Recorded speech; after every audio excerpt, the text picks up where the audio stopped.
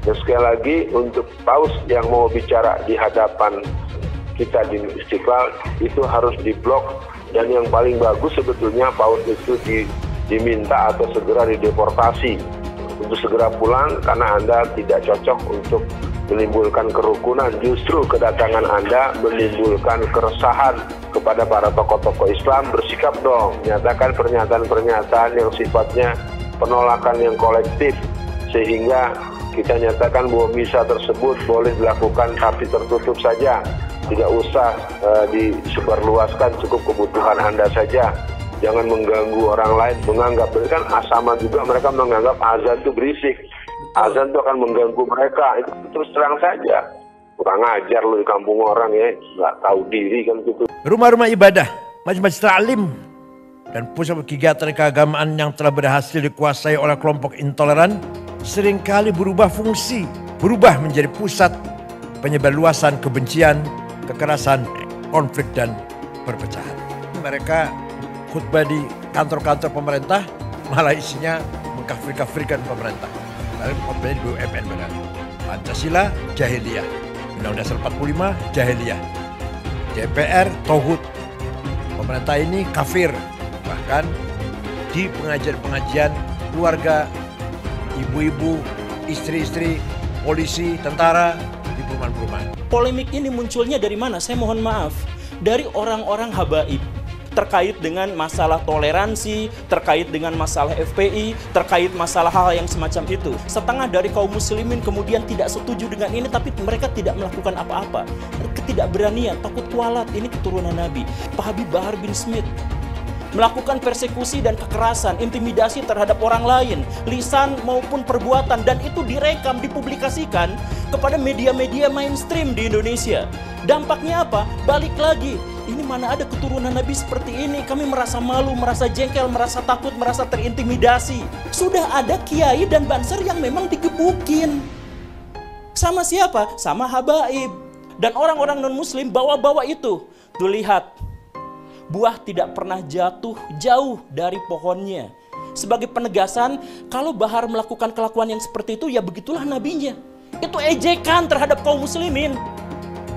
Dari orang-orang non-muslim, tapi orang-orang non-muslim pun tidak bisa disalahkan. Karena apa? Karena memang Pak Habib Bahar melakukan itu atas nama keturunan Nabi. Baru ada dugaan larangan hijab, Kiai Khalil Nafis langsung reaktif bilang tidak Pancasilais. Sementara hampir setiap bulan ada umat Islam melarang umat Kristen ibadah minggu, yang jelas-jelas ini anti Pancasila, Kiai diam-diam baik. Berdoa di gereja, saya juga punya masjid. Lu mau ibadah ke gereja sono? Buka mata Kiai, kami semua menunggu kapan Kiai mau protes terhadap pembubaran ibadah Kristen yang akhir-akhir ini marak terjadi. Ini ibadah kepada Tuhan, Pak. Selama MUI tidak melarang, jangan salahkan kalau orang berasumsi MUI diam-diam setuju ibadah Kristen dibubarkan. Artinya intoleransi bukan ulah 1-2 oknum, tapi atas persetujuan semua umat Islam karena dibiarkan oleh Kiai. Nyatakan bahwa mulai hari ini tidak akan mengadakan ibadah atau kebagian lagi di rumah saya tinggal. Ditunggu protesnya Kiai. Ya, di mayoritas agama Islam. Di sini Islam semua. Saya sungguh heran dan kecewa dengan perilaku banyak kelompok Islam yang membenci umat Kristen. Mereka tidak suka melihat umat Kristen beribadah. Mereka tidak suka melihat ada pembangunan gereja. Biasanya aksi mereka dipimpin oleh pemuka-pemuka agama yang berpikiran sempit dan terus menggaungkan permusuhan dengan umat Kristen. Dan bahkan ada yang menyerukan agar gedung dibakar dengan nada melecehkan. Mereka bilang, kok berdoa ngontrak sih? Lalu ada suara yang mengatakan, Tuhannya ngontrak. Ada pula yang bilang, berdoa di kebun sono sambil menunjuk ke arah pohon pisang. Seorang dari mereka dengan suara keras mengatakan, Bapak dilarang beribadah di sini karena di sini Islam semua. Para pemuka Islam, terutama Majelis Ulama Indonesia, harus segera bicara dengan umat Islam untuk tidak melakukan penindasan terhadap umat Kristen. Mengadakannya ya di mayoritas agama Islam. Di sini Islam semua. Kalau di luar ini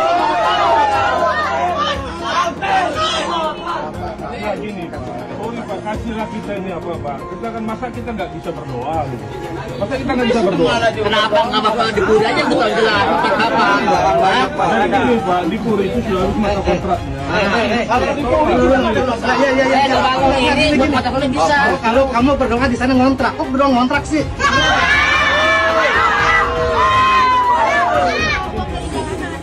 Jadi begini, Apa tuh tadi uang jalanan lo? Hai.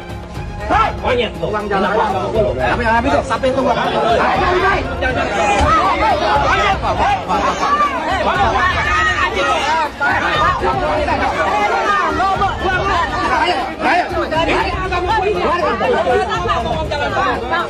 Pelarangan ibadah kembali dan kembali terulang lagi. Apa salahnya sih orang berdoa? Rumah doa itu kalau di Islam seperti musola. Kita sering sekali berdoa di musola, bahkan sholat Jumat di pelataran, di parkiran, di gedung apapun, bebas kita. Bahkan kadang-kadang tidak di masjid, kadang-kadang mengkooptasi jalan, tempat parkir. Umat Islam juga sering kok berdoa bukan di masjid. Kita mengadakan acara di rumah, acara kadang-kadang menutup jalan. Apa nggak malu kalau kita dikembalikan seperti itu? Saya berulang kali mengatakan bahwa cabut SKB 2 Menteri, karena itu biang keladi sulitnya teman-teman saya, saudara-saudara saya yang beragama selain Islam untuk minta izin mendirikan rumah ibadah. Tapi sampai detik ini, sampai 10 tahun pemerintahan Pak Jokowi hanya janji dan janji melulu dan tidak pernah ditepati. Termasuk Menteri Agama yang sekarang. Aku sendiri udah biasa kena rasis sejak dari kecil di Indonesia. Kok bisa? Kebetulan ini langsung ada contohnya dari Bang Tiar Nasution yang ngirim pesan cinta ke aku. Gak usah banyak cincong lah Cina, terserah mahasiswa. Lo gak usah setir-setir mahasiswa Indonesia. Tapi jujur dirasisin model kayak gini aku udah biasa sih. Yang paling aku inget, dulu pas masih kecil di kampung, aku sering banget diteriakin, "Oi kinokolop, kinokolop." Kolop itu kalau dalam bahasa Jawa, maksudnya anunya belum disunat. Saking jengkelnya, pengen rasanya aku kejar bocah itu dan aku tunjukin, kalau ini loh, aku juga udah disunat. Kadang bingung juga ya, kalau dibilang orang Cina, tapi bahasa ibuku bahasa Jawa. Kalau mengutip Bung Novi Basuki, seorang santri yang mengambil S1 sampai S3-nya di Cina, anti terhadap China di Indonesia ini khususnya masih sangat besar sekali. Buat umat Kristen dimanapun kalian berada, saya sudah sering menyampaikan ini dan saya akan bilang ini sekali lagi. Jika kalian sedang berdoa di rumah atau di ruko, ada Pak RT atau Pak RW atau Pak Kades datang menanyakan izin atau mengatakan peruntukan rumah ini bukan untuk ibadah. Ini adalah intoleransi, pelarangan hak ibadah yang dilindungi undang-undang. Umat Kristen ibadah itu sama dengan umat Islam sholat. Jadi persamaannya dengan sholat, bukan dengan pengajian. Umat Islam sholat di rumah atau di ruko tidak perlu minta izin. Begitu juga umat Kristen ibadah di rumah atau di ruko tidak perlu minta izin siapapun. Ini diatur di SKB 2 Menteri bab 1 pasal 3, ibadah di rumah atau ibadah di ruko tidak perlu pakai izin. Yang perlu izin itu mendirikan gereja. Kalau berdoa aja tidak perlu izin. Semoga jelas ya.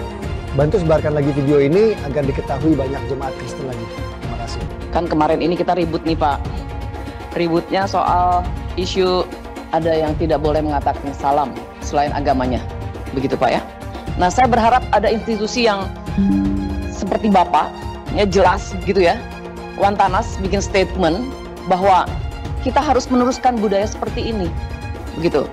Jangan sampai salam-salam itu diatur-atur lah, begitu ya. Nanti ada orang-orang yang kalau seperti kami, saya nggak takut dilarang-larang, karena saya tahu apa yang menjadi kepercayaan saya, my belief Pak. Saya kira lembaga seperti Bapak ini bisa memberikan satu sikap kebangsaan yang jelas kepada publik begitu, dan mengayomi kita ini sebagai orang yang nasionalis. Assalamualaikum. Saya mau meluruskan narasi sesat rumah tidak boleh dipakai ibadah dan ibadah itu harus di gereja. Ini narasi sesat dan biadab.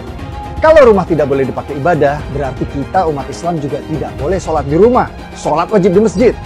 Tapi kan faktanya kita umat Islam boleh sholat di rumah. Begitu juga kalian umat Kristen.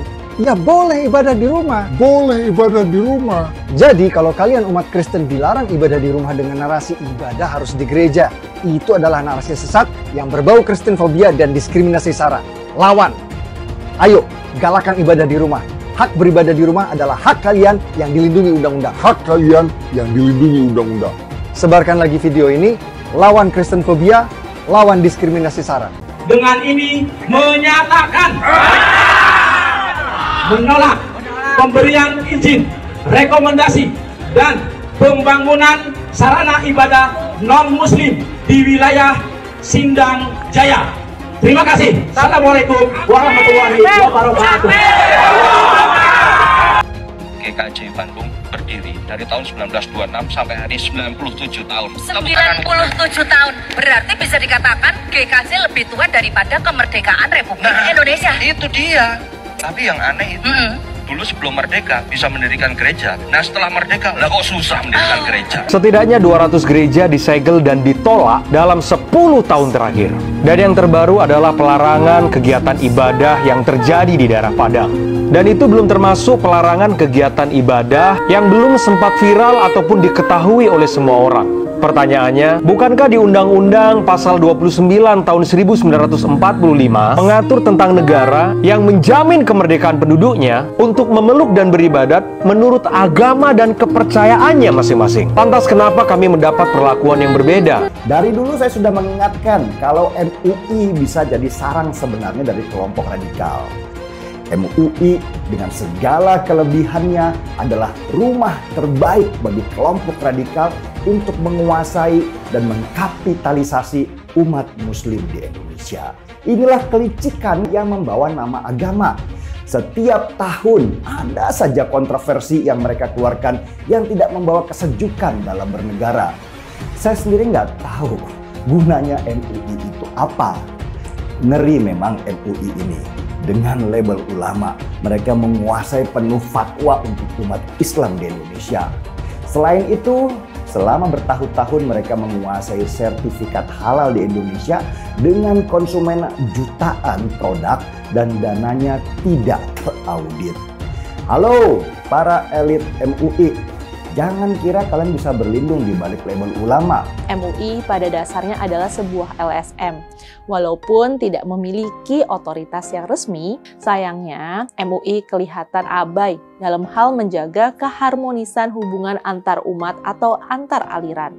Sering terdengar berbagai bentuk penolakan dan kekerasan dilakukan terhadap hak beribadah umat Kristen. Walaupun bukan sebuah lembaga negara atau otoritas resmi, MUI ini adalah lembaga yang didengar pendapatnya oleh umat Islam. Karena itu, salah satu pihak yang seharusnya berperan untuk menghentikan aksi-aksi semacam ini adalah MUI. Tantangan terbesar yang harus dihadapi MUI saat ini adalah kelompok-kelompok yang tidak toleran atau bahkan kelompok-kelompok radikal.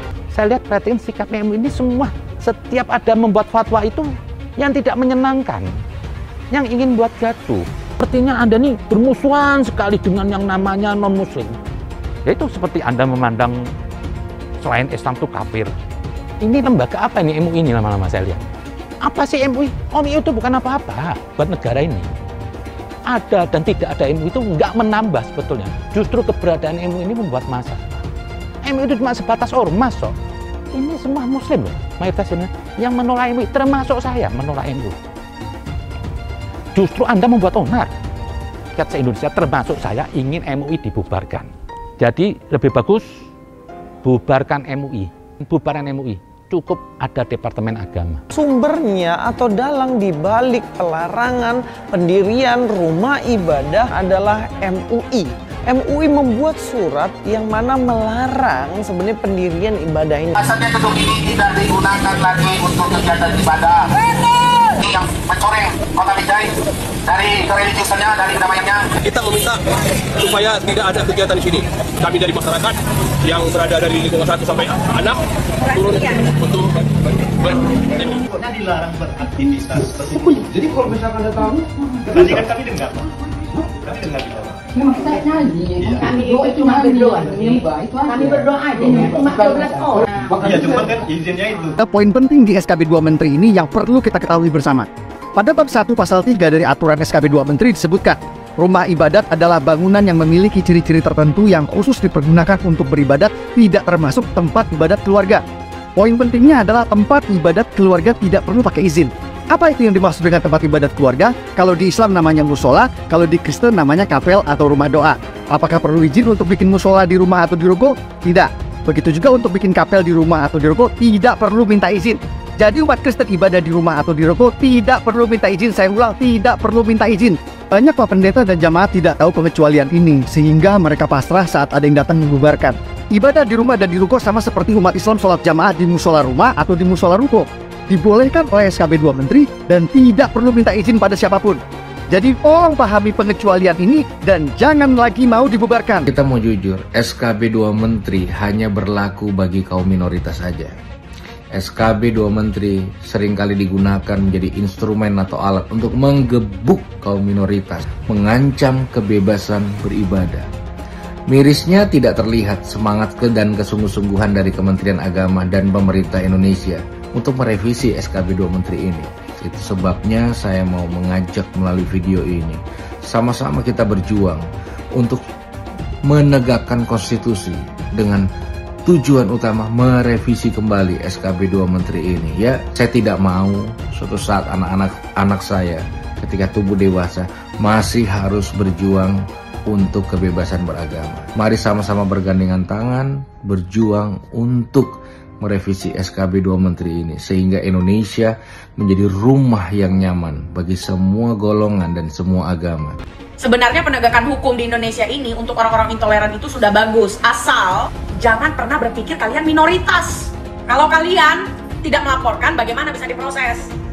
Nunggu sejuta umat bersuara, menyuarakan itu, tapi cuma komentar, tindakannya nggak ada. Bilangnya apa? Kita cuma minoritas. Itulah karena kalian tidak nasionalis, makanya kalian itu mengecilkan diri kalian sendiri. Kita ini punya hak yang sama di Indonesia, ya. Semua yang beragama itu mempunyai hak beribadah. Sejauh ini cuma teman-teman dari Dharmapala loh yang berani menuntut keadilan, bukan karena mereka minoritas, tapi karena mereka punya hak yang sama sebagai warga negara Indonesia. Apakah dalam prosesnya teman-teman Dharmapala itu lancar-lancar saja? Tidak. Kasusnya pernah ditolak dengan alasan laporannya sudah ada atau sudah ada yang melaporkan. Tapi mereka terus kawal, terus kekeh. Akhirnya mantan Menteri Roy Suryo bisa dimasukkan ke penjara atas dasar penghinaan terhadap lambang-lambang agama. Apalagi ini yang menyetop orang beribadah, bukan siapa-siapa pula. Terus kenapa alasannya kalian tidak mau bersuara? Kalian tidak mau melakukan, kalian tidak mau melaporkan. Kenapa? Bersatu, berbuat. Jangan cuma diam. Mengenai kebebasan beribadah dan kebebasan beragama. Beragama Kristen, Katolik, Hindu, Konghucu, hati-hati, ini memiliki hak yang sama dalam beribadah. Beragama dan beribadah itu dijamin oleh konstitusi kita, dijamin oleh Undang-Undang Dasar 1945, Pasal 29 Ayat 2. Dandim, Kapolres, Kapolda, Pangdam harus ngerti ini. Jari, Kejati, FKUB misalnya, maka tidak memperbolehkan membangun tempat ibadah.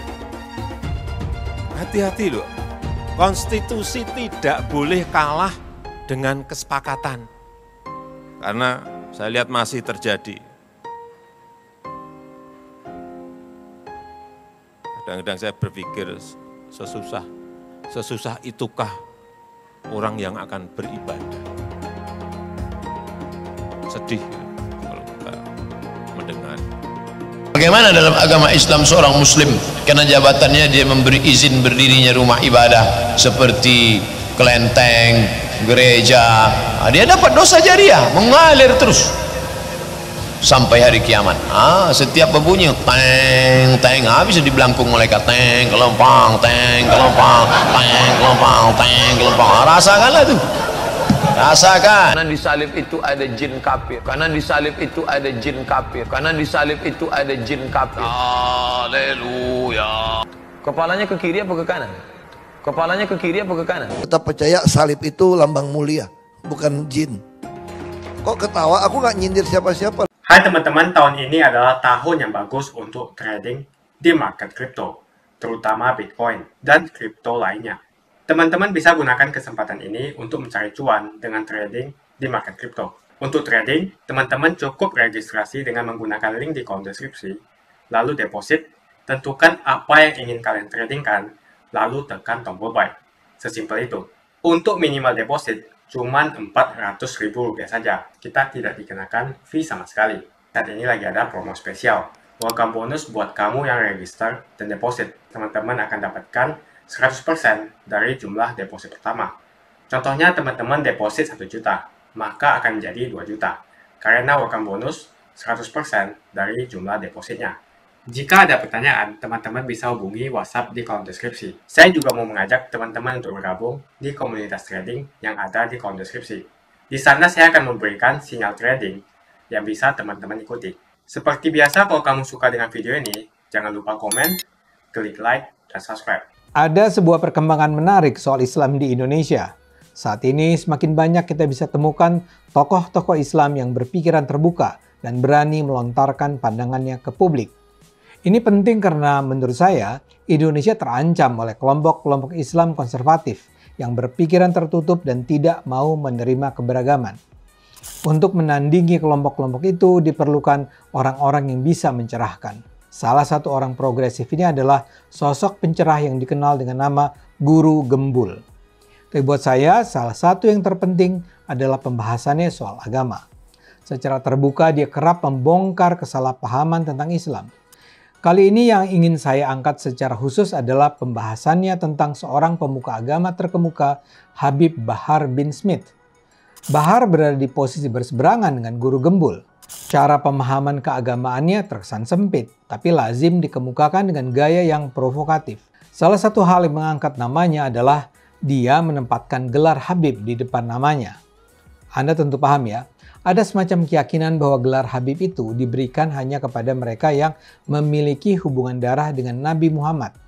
Dan karena itu Bahar Smith menempati posisi istimewa di kalangan ulama di Indonesia. Bukan cuma soal kehabiban yang dipersoalkan Guru. Dalam salah satu videonya, Guru menyebut Bahar sebagai ulama palsu alias ulama gadungan atau ulama abal-abal. Salah satu yang jadi sorotan adalah ketidakmampuan Bahar dalam membaca kitab kuning dengan teks Arab gundul. Tapi kitab kuning dengan aksara Arab gundul biasanya menjadi bacaan wajib kalangan santri pesantren. Nah, dalam sebuah podcast Refli Harun, Bahar diminta untuk membaca kitab kuning yang dibawanya.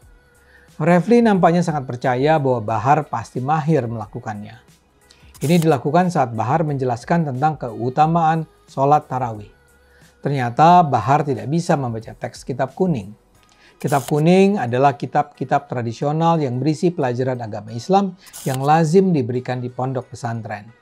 Disebut kitab gundul karena tidak ada tanda baca. Jadi untuk bisa membaca kitab kuning diperlukan kemahiran dalam tata bahasa Arab. Kata sang guru, cara membaca Bahar itu kacau, belepotan, salah, dan membingungkan. Meskipun Bahar terlihat menggunakan bahasa yang benar, kata guru, cara dia membaca kitab kuning itu keliru dan bisa menyebabkan kesalahan dalam pemahaman makna yang disampaikan. Seharusnya bacaan Arab itu kan dibaca dari kanan ke kiri, tapi dalam video itu Bahar membaca teks di kitab kuning itu dimulai dari kiri ke kanan seperti dia membaca teks berbahasa Indonesia. Kesalahan fatal itulah yang dipaparkan Guru Gembul. Sebagian umat Islam percaya keturunan Nabi Muhammad pasti bersih dari dosa, kesalahan, dan kejahatan. Kata-kata dan perilakunya harus dijadikan teladan. Dengan segenap atribut yang dibawanya itu, nama Habib Bahar menjadi terkenal. Segenap keistimewaan Habib Bahar itulah yang beberapa kali dikuliti Guru Gembul.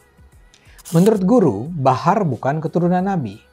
Guru bahkan menyatakan keturunan Nabi sudah hampir tidak mungkin ditemukan. Tentu saja pandangan guru ini ditolak Bahar. Bahar bahkan menantang pihak yang meragukan silsilahnya membongkar makam Nabi Muhammad guna melakukan tes DNA untuk kemudian dibandingkan dengan DNA Bahar. Ini tentu saja tidak masuk akal. Bagaimana mungkin kita membongkar makam Nabi dan melakukan tes DNA? Hal lain yang juga dikecam Guru Gembul adalah gaya hidup Bahar yang gemar memamerkan kekayaan atau flexing. Apa yang dilakukan Guru Gembul ini dalam pandangan saya sangat penting. Ada banyak ulama atau pemuka agama yang terus menyebarkan pemahaman sempit bisa populer karena dibiarkan mengobrol kebohongan, kebodohan, dan kebencian.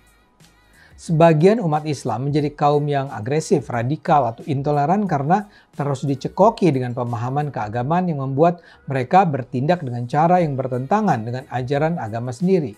Atau taruhlah mereka tidak dengan sengaja menyebarkan kebohongan, tapi karena kesempitan pemahaman keagamaannya, mereka mengarahkan umat Islam di Indonesia untuk memahami agama dengan cara yang salah. Tapi bukan itu saja kritik guru, ia juga menuding Bahar seringkali menggunakan hadis palsu dalam ceramah-ceramahnya untuk mencari keuntungan. Misalnya saja ketika Bahar mengutip hadis saat banyak orang meragukan kehabibannya. Berdasarkan hadis yang ia kutip, Bahar menuduh orang yang meragukan kehabibannya sebagai munafik. Ia pun pernah dilaporkan karena dalam ceramahnya menghina Jenderal Dudung Abdurrahman. Menurut Bahar, Dudung masih menyembah pohon jika tidak ada ulama atau Habib Arab. Pengadilan menjatuhkan hukuman 3 tahun penjara dan denda 50 juta rupiah terhadap Bahar. Bahar juga diadili karena menganiaya supir taksi yang dia tuduh menggoda istrinya. Untuk itu dia divonis 3 bulan penjara. Tapi selama ini itu bisa terus terjadi karena tidak banyak tokoh dengan pikiran luas dan kritis bersedia menantangnya. Apa yang dilakukan guru gembul terhadap Bahar adalah contoh keren tentang bagaimana seharusnya influencer bertindak untuk menyelamatkan masyarakat. Jadi sebenarnya banyak hal yang bisa digunakan untuk mempertanyakan keulamaan Bahar Smith. Tapi ya karena dia berhasil membuat masyarakat percaya bahwa dia adalah keturunan Nabi Muhammad, segenap cacatnya itu kerap tidak mempan mengubah kepatuhan mereka terhadap Bahar. Kita harapkan guru gembul dapat terus mencerahkan umat Islam dan masyarakat di Indonesia. Masalah intoleransi semakin tak terbendung. Lebih dari 200 gereja ditutup secara paksa 10 tahun belakangan. Yang paling mencolok adalah kasus intoleransi 3 tahun terakhir ini. Banyak sekali kasus pembubaran rumah ibadah akhir-akhir ini. Itu yang viral. Bagaimana yang tidak viral? Tentu lebih banyak lagi. Alasan pembubaran selalu menggunakan alasan izin. Dan selalu FKUB tidak memberikan izin. Jika tidak perlu lagi rekomendasi daripada FKUB, maka ini akan membantu umat minoritas. Sebetulnya tidak usah memakai alasan izin karena puluhan ribu musola di Jawa Barat dibangun tanpa menggunakan izin. Itu di Jawa Barat saja, gimana di seluruh Indonesia? Mungkin ada ratusan ribu hingga jutaan masjid di Indonesia yang tidak mempunyai izin. Jadi jelas kalau kita membandingkan masalah izin, terjadi ketidakadilan. Seperti yang kita ketahui banyak sekali musola tidak mempunyai izin. Umat mayoritas bisa membangun rumah ibadah tanpa menggunakan izin. Adapun SKB 2 Menteri bab 1 pasal 3, orang Kristen yang mau bikin rumah-rumah doa di rumah atau di ruko sebetulnya tidak perlu meminta izin. Dan juga dalam SKB 2 Menteri pasal 13 dan pasal 14 peraturan bersama Menteri Agama dan Menteri Dalam Negeri nomor 9 dan nomor 8 tahun 2006 mengamanatkan kepala daerah untuk memberikan izin, sementara sebagai bentuk fasilitasi negara dalam mencarikan solusi pendirian rumah ibadah. Jadi dalam SKB 2 Menteri sebetulnya kepala daerah harus memfasilitasi dalam memberikan perizinan pendirian rumah ibadah. Akan tetapi dua pasal ini dianggap tidak ada oleh ormas-ormas preman berjubah agama itu. Yang dipermasalahkan oleh ormas preman berjubah agama itu selalu rekomendasi FKUB yang ada di SKB 2 Menteri. Semoga rekomendasi FKUB yang ada di SKB 2 Menteri bisa dihilangkan. Menurut saya selama SKB 2 Menteri tentang rekomendasi FKUB tidak direvisi, maka masalah-masalah penolakan rumah ibadah agama lain di tempat-tempat lain di seluruh Indonesia akan terus terjadi. Konstitusi jelas memberikan jaminan perlindungan negara kepada orang untuk beragama dan melaksanakan ibadah sesuai dengan kepercayaan dan agamanya. Maka tidak boleh tunduk pada kesepakatan. Bunyi pasal 29 ayat 2 Undang-Undang 1945, negara menjamin kemerdekaan tiap-tiap penduduk untuk memeluk agamanya masing-masing dan untuk beribadah menurut agama dan kepercayaannya itu. Mulai saat ini jangan diam. Bila rumah ibadahmu dibubarkan, kita sudah punya undang-undang yang melindungi. Bukan hanya itu, SKB 2 Menteri juga sebetulnya melindungi umat minoritas. Jadi ayo bantu sebarkan video ini supaya semakin banyak yang mengetahui tentang hal ini. Menurut saya pemerintah pusat harus terus berkomunikasi dengan para pemuka agama atau penceramah agama yang selama ini masih merasa dan percaya bahwa kehadiran gereja adalah hal yang harus ditolak.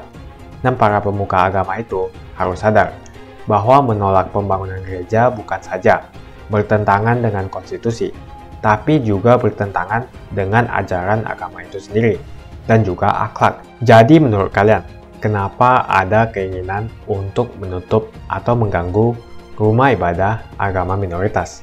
Apa alasannya? Tuliskan menurut kalian apa alasannya, dan kita akan bahas di video selanjutnya. Jika kalian suka dengan pembahasan saya tentang perizinan rumah ibadah, pastikan Anda semua menekan like di video ini. Dan bagikan video ini ke teman dan family Anda supaya mereka semua mengetahui informasi ini. Tekan tombol subscribe dan bunyikan lonceng notifikasi supaya kamu tidak ketinggalan info dari channel Jonas Leong.